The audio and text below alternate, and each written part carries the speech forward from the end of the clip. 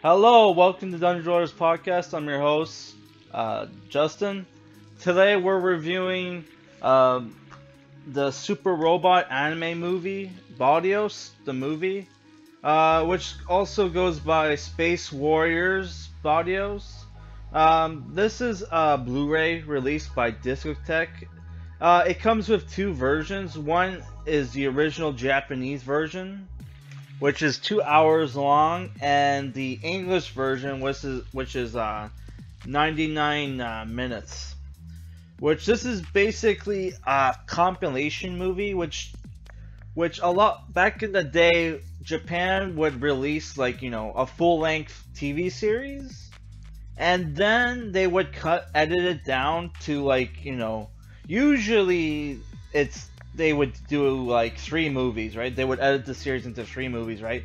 And release them as compilation movies. Like the Gundam series do that kind of stuff a lot. Here they only compiled everything into one movie, and that's what I'm reviewing. So people who worked on this, the chief director was Hisayuki Toriyumi, screenplay Aki Yoshi Sakai, who was the original original creator of the show. You got original story, by the same guy. Characters designed by Osamu Kamijo, art director Terao Arai, animation director Teiyu Ishida, mechanical design Hajime Kamigaki, and the cast, the Japanese cast, is Akio Konashima as Dr. Quenstein, Daijiro Tsutsumi as Raska, Haida Katsu Shibita as Führer Gatler, Hideyuki Tanaka as Jack Oliver. In the movie I watched, they just call him Oliver. Kanato Shizuzawa as Marin, who's the main character. Tatsunosuke Hori as Commissioner Tsukagi, who's every anime, robot anime has Super Robot anime has the character who's like the scientist guy, who's like the creator of the mecha. That's the character. Kazuhiko Inoue as David. In the movie they call him DeWitt, which is spelled DEWITT in the sub, but it clearly sounds like the Japanese voice actors are calling him David, but with an accent. So I don't know. I think somebody in the subtitles fucked up. You got Keiko Hana as Jemi Hoshino, who's you find out in the movie she's like a princess. Keiko Toda as Aphrodite, and Masato Yamaguchi as Dr. Reagan, and which is the main character's name is Marin Reagan. And yeah, you even have this other character who's voice acted by Shigeru Chiba as Miron, who our main character killed him. Which it's kind of confusing because they got the names are so similar. You can just replace the I with the A and with both names, so it's what the fuck were they thinking? But yeah, so the story for this movie is basically on the planet S1 there is a violent takeover by the military, who's the military's commander is Gatler, who's named himself the Führer. Yeah, they pulled a gun. There's a lot of Gundam references here. When did this anime come out? I think it was 81. Originally, I think I saw somewhere it was 81. Let me double check. I should have went to my anime list, but it went by a different name. So yeah, originally this TV show came out in 1980. So like a year after Gundam, because Gundam was 79, and it had 31 episodes aired, 30 and out of 34. So it was so it got canceled. They didn't. Wow, it was canceled before they they put out all the episodes. Holy shit. That's funny. Yeah, it was given like a 6.5 out of 10. So the story is yeah, you have this planet S1. It gets taken over by the military. They kill the president or the leader of the planet, and they go to kill the scientists who have been working on a project to clean the pollution of the planet S1, which, you know, the planet is highly polluted, right?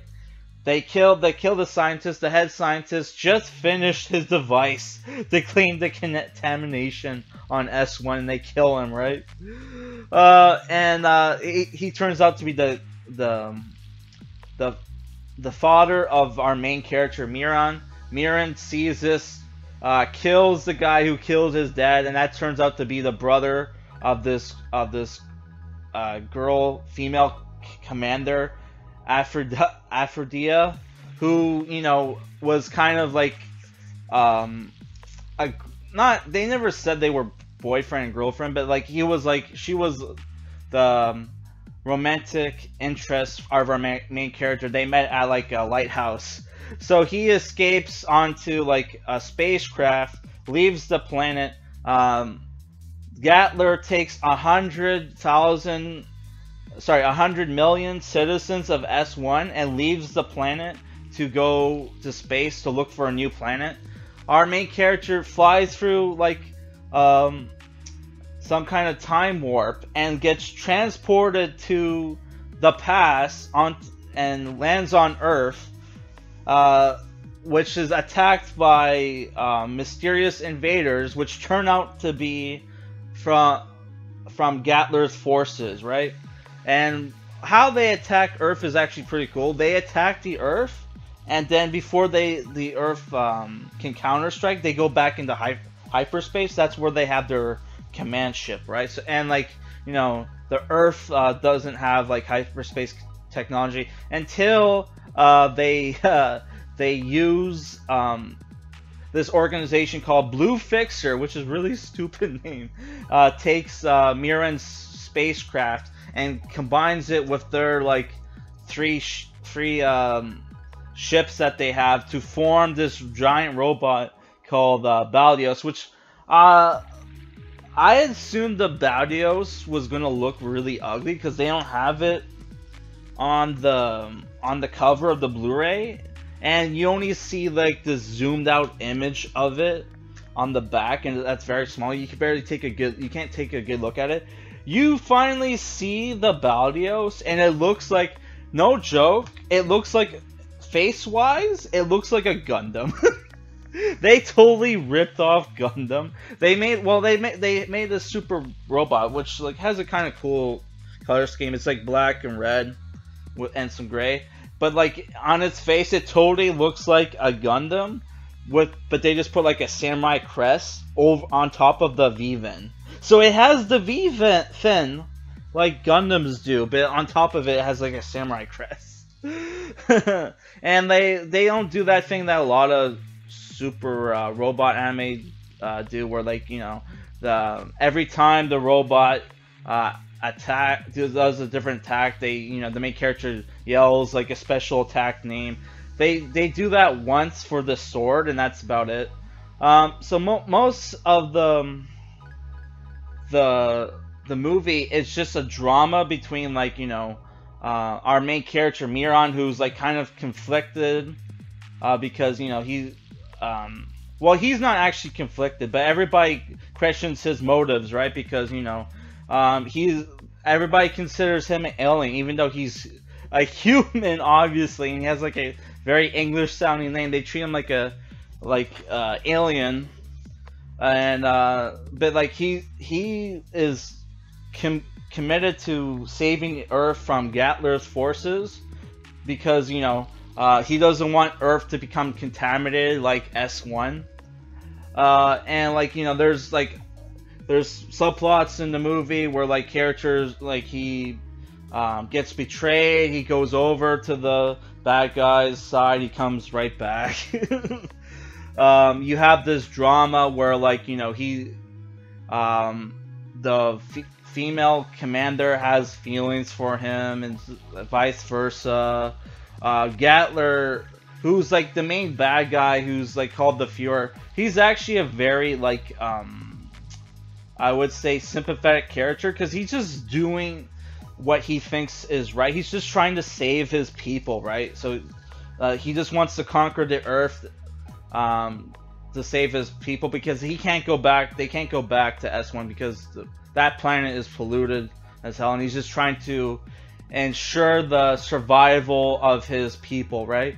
What ends up happening, because the movie has like an environmental message, like there's a point where they start to lose the war. You have these soldiers, these officers on the bad guy side. Like, we have like 4 of their like nuclear depots under our control. Why don't we just nuke the planet and just nuke our enemy in this win, right? He's like, no, we can't do that, right? Because we don't want it to turn into S1. So you have like a red herring there. A very big red herring there. They do this attack where they flood the planet by melting the ice caps or whatever in the North and South Pole. And one of the places that he destroys is Australia, which is very fucking reminiscent of the colony drop from Gundam. And like, I don't mean to spoil the whole movie, but like, yeah, it turns out that even though they tell us right in the beginning of the movie that the main character traveled back in time, it's not till like the finale of the movie, right, where our main characters and the bad guys realize, oh shit, Earth is actually S1 from the past. So they've been fighting their ancestors this entire time. So it's kind of it turns into Christopher Nolan's Tenet. Because Christopher Nolan's Tenet, for people who didn't watch that movie, it's basically the main characters, like the story for that movie is like, we're at war with the future. Here it's like that's what this movie turns into. But it's like, how did they not know? It's just a weird like plot twist, because we knew that they were from the past, that they've traveled back in time. But I guess even though the narrator told us that, I guess it turns out they didn't know that. So you have this like kind of retarded plot twist that we knew about, but they didn't, right? Well, I guess, like, you know, well, we didn't know that, you know, S1 was Earth, so that was kind of a plot twist, because I just assumed, you know, it was like a colony planet, right? I should mention, there's not a lot of, I would say there's a lot of action, but there's not a lot of mecha action. Like, Baldios, you only see like in the movie like twice. Like I would say like 20 minutes in the movie, and then like for the final battle, right? Yeah. So like if you're a fan of the mecha, you might be better off watching the show. But I don't know if you can if there's anywhere you can watch it, because like Discotek only has the movie, right? And they only aired the first 31 episodes. They didn't air the last 3 episodes of the 30, because it's like a 34 episode series. Like, so you might have a hard time finding this TV series. So if I were to give this movie a rating, it's the thing where it doesn't have a lot of mecha action, but, you know, plot-wise, story-wise, you know, it's pretty good. And though, like, it hits you over the head with the environmental message at the end, to the point where there's, like, in the credits, there's, like, a message from the creators talking about we need to, like, save our planet and shit like that. So if I were to give this movie a rating, I would say it's a 6.5 out of 10. I really enjoyed it. But the problem is, this is a Discotek release, and Discotek can be really expensive. So like I don't know if you can get this for cheap, then I would recommend it. But like it's not worth paying like like 40 or 50 bucks, which Discotek releases can go that high. All right, that's all I gotta say. Later, guys. Peace.